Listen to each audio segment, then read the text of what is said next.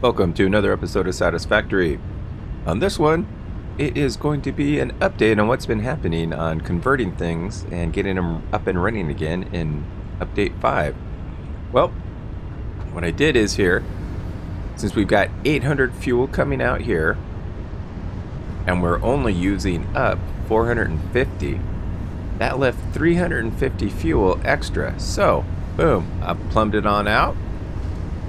Wrapped it around these guys, which are making the turbo fuel, and so I've got that the regular fuel coming in here, and laid down 29 fuel generators. It can handle 29.166666666, but I figured 29 was going to be good enough. Now, with that, we're now at about 37.7. So yeah, it's doing good, getting a little bit better with everything. I like it. Then also, just to make sure everything keeps working, I took the polymer resin that's coming out of these 10 refineries, so there's 200 per minute coming out. Boom, belted them on through, and let's I don't know. Yeah, they're about the same speed. Okay. And I don't think I pointed this out during the other episode, but I wiped out all of those storage fluid buffers. Wow. Yeah, I got carried away in the previous playthrough. And what I did, oh yeah, see, and the polymer is being belted over. Oops, getting ahead of the game. Coming around. Don't want it to get hit by the train, so I had to go up and over. Brought it over here and belted it into this big old storage array over here with all of the other polymer resin that's coming out of these 10 refineries. So a total of 400 polymer resin per minute coming out, going into that storage container. So I set up 8 refineries here, making residual plastic polymer resin with the water. So it can handle 480 per minute, and this power facility is producing 400.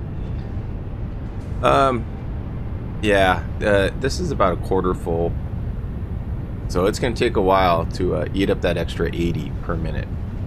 So got all the plastic coming in here, and just to test everything out, I put up 7 storage arrays here. And each one of these, 9,600 plastic. So I've been having it run for about a little bit over 3 hours now, because I figured it'd take about, or 4 hours. It takes about 1 hour to fill each one of these. So in about almost 3 hours, this is going to back up. But that's okay. All the polymer resin could be stored in there while I go and continue working on other things. So that is the update here on this fuel part. Now, I gotta go over to the aluminum facility, quote unquote, area. So I will see everybody in 2 seconds as soon as I get there. Alright, back here at the aluminum factory. That array here that was supposed to store all that silica, it was completely empty. So I took it down to 1, and wow, everything is backed up right now. This is hot dog. I like it. So now we've got enough silica going over to the circuit boards and the high-speed connectors. So that is, it's nice to see. It took a while for everything to get backed up, but that was nice. Ooh, and I liked how that color changed. Or did it? Or is it just, no, maybe, maybe just the graphics. Okay, so that's taken care of. Oh man, it's so nice. What I had to do with, boom, the scrap aluminum that was coming out, it was being processed over here into iron aluminum ingots. Then the aluminum ingots, oh crap, were being pumped into here to go feed the alclad aluminum sheets. But I kind of bypassed it. I arranged it to where they all come down here and just go into this last storage unit here. It's going to take a hell of a lot of time to get rid of that many alclad aluminum sheets. Wow. Wow. Impressive, but not very efficient. And this, I needed to set up an aluminum casing production line to go and feed the radio controlled units. Ooh, I wonder if there's any left in here. Nope. Okay, we might have used them all up, or there might be still some left on the train. Ooh, we can wait for the train. But wow, I did not take this into consideration, that when the silica backs up, so does the aluminum ingot production. You know what we might have to do? I'm going to do an experiment. I'm going to take some of that silica out of there, drop it into here, feed it into this awesome sink, which is disconnected to save power. Oh, and so is this one. What were you taking? Oh, yeah. Oh, that's what I was going to say for the scrap aluminum that was coming out. See, I got sidetracked. Was it aluminum scrap? Yeah, aluminum scrap. Just so it would get plugged up, I sent it here into these awesome sinks right here. But, let's do an experiment, see if we can get this factory up and running. Doing this on the fly, I forgot to check this. I didn't think it was going to back up this quickly. Okay, so let's take all that we can. We'll get all of that running from both sides. Okay. And maybe we'll get some more aluminum scrap and aluminum ingots up and running. There it is. Okay, so we take all that, and I'll take one stack just to be safe. And ignore the clipping that's going on. There we go. Alright, how many tickets do we got? 16 of them. Okay. It's chugging along. Yep, that's exactly what it took. Okay, got some aluminum ingots coming out. Okay. Time to set up an awesome sink right here. Okay, so let's get a splitter, and yes, we'll have it go right down the middle. Set up an awesome sink right there, and we'll take it to that power pole, and yes, it would help develop any and all extras to go into there. Okay. Okay, now that it's back up and running. Yes. Pumping out more aluminum ingots. Okay. Silica coming in from both sides of the facility. Love it.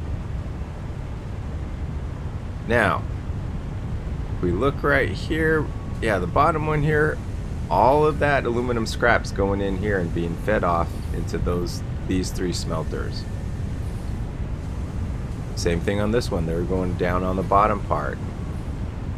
And I don't know what's going on with this setup. Oh, there it goes. And how appropriate. And I thought I had done a good game save time. But evidently when you manually auto-save it, it does not reset the clock. So the aluminum scrap, yep. There, okay, it goes here into this top one and goes over. And even if it does here on this one, yeah, it does. Either way, the aluminum ingots are trickling out. It's good. That's up and running. Okay. Then the aluminum ingots come over and make the aluminum casing. Boy, evidently I can't say that properly. And let's see, I've got, let's see, what are they, 60 per minute, and I've got, what, 6? 1, 2, 3, 4, 5, 6, yeah, 360 per minute coming out of here. This is a band-aid for the radio-controlled units, and we'll just wait for the train to come here, and we'll go catch it, because it'll be a lot faster. But, yeah, when I get down there to the radio-controlled units, I will show you exactly what happened. So I'll see you in 2 seconds. Alright, back down here at the radio controlled unit facility. As you can probably tell, this one line ends right here. Well, that used to be the rubber line coming from our facility right there. It did curl in here to where the station was, but it's there no more. The production on the radio controlled units, they now take aluminum casings, crystal oscillators, and computers. So that's why I had to wipe out that line. Now, the facility over there for the high-speed, or the facility, it's kind of more over there, for the high-speed connectors, it is working just splendidly. And also the facility that's right up there, making the components for the AI limiter, and I think it's circuit boards and everything else supporting the high-speed connector, is working. Didn't have to change anything on that. Now, on the turbo motors, whew, I will see everybody in 2 seconds and give an update on what's happening over there. Oh, I gotta get more trains over here and widen this up, and just, or maybe make a river of trains somewhere. Yeah. At the turbo motor facility, this is what's going on here. It still takes 4 items. However, we still have this one container stuffed with turbo motors, plus what's backlogged in these machines. However, they take cooling systems, and I believe the previous one was heat sinks. Yes, right there. That's what it used to take, were heat sinks right there. Well, here on the cooling system, yeah, they take alkyd aluminum copper sheets to make the heat sink. But see, that's one of the graphical errors that's going on. Now, to make a cooling system,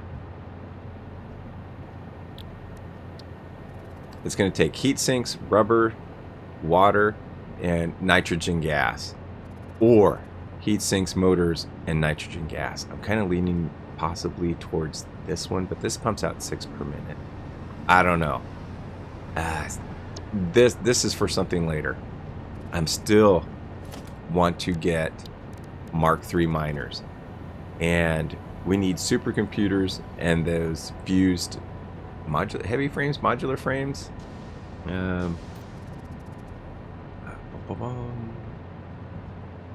Fused modular frames, because they take heavy modular frames, aluminum casings, and nitrogen gas. Well, I don't have a facility. Technically I don't have a facility making those. And nitrogen gas, no, not even that yet.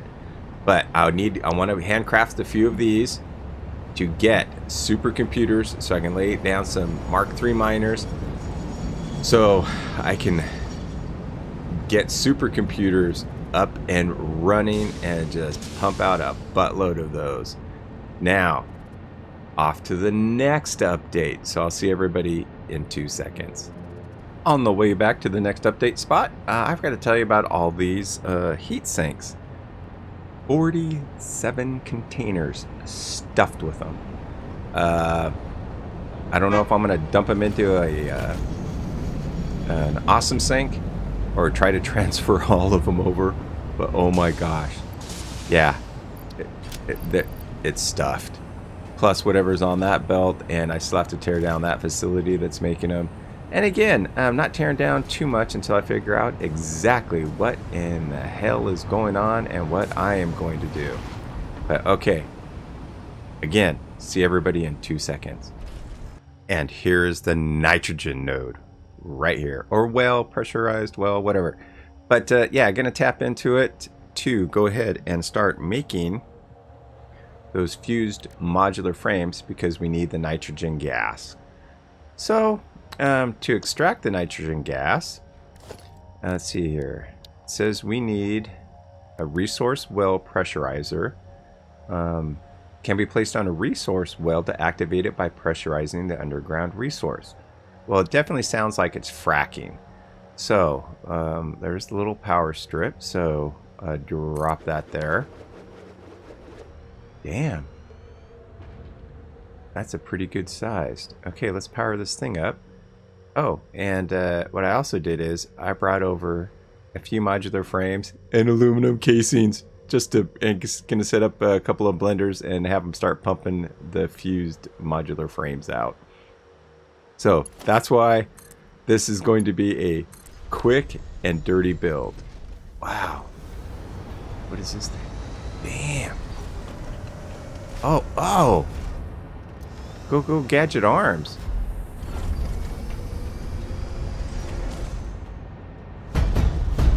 Wow. So it is fracking. Okay. Cool. Alright, so now we should be able to put the resource well extractors, and I'm going to just put the 2 blenders right up there on a quick and dirty build. So let's aim that one there, and we'll have it join it up there. Now, let's see, resource well potential 720 per minute. Well, let's see, how much do these guys pump out? Or 720 on those, 120 on these, so that's 360. Okay. Well, let's get over here. Oh, I forgot I'm using the hover pack. Okay, I got to be careful. All right, so if we put it, let's start it here. And maybe if I do the swoop. Let's do that.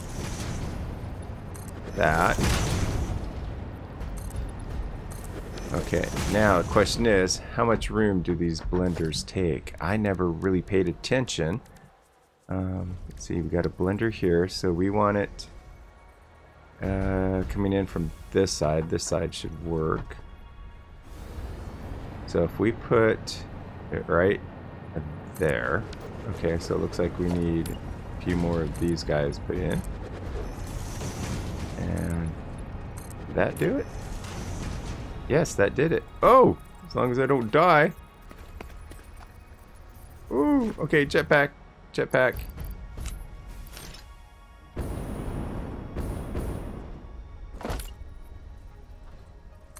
Okay. Now, we want fused modular frames, and it is going to take 37.5 per minute. Oh my gosh, so we only have to tap into one of those guys. Okay, again, a quick and very dirty build. And you know what? I think just to make things simple, no. Okay, I'll go ahead and lay this all out, and I'll see everybody in 2 seconds. All right, the quick and dirty build, and I mean it is dirty. Clipping. Ooh, big time here. Oh yeah. Oh. Well, for me it is, but ooh, that was a faux pas. Okay, yeah, clipping through there. We've got the heavy modular frames clipping down in here. Yeah, the pipe clipping through everything. But you know what? It's all being fed in there. So, let's go ahead, get these guys up and running. And there we go. Okay, gotta wait for the aluminum casings, get that going. Yep, this is all filling up. Alright, it's getting there. Oh, yes, there we go. Yeah, and I just took it down to 1 resource node. Again, very quick, very dirty build. And let's see, it takes 40 seconds for these to pump out. And so let's see, we've got 1.5 per minute, so 3 per minute coming out. And I am awfully dang excited about seeing the first one, which should be this machine. Yes. Okay. Come on, baby. There it is. Damn, these things look nice. Wow. How cool. Okay, and the next one is on its way. You know what we'll do? We will, right there. Boom. That's how we'll end it. Okay, that is it for the update on this one. next step, supercomputers. Alright, thank you for joining me on this journey in Satisfactory. And as always, enjoy life and be safe.